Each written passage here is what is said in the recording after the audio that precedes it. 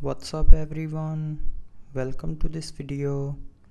In this video I will show you how to hide the notifications on the lock screen in Galaxy S24 FE. So first of all, open settings. Now in settings, tap on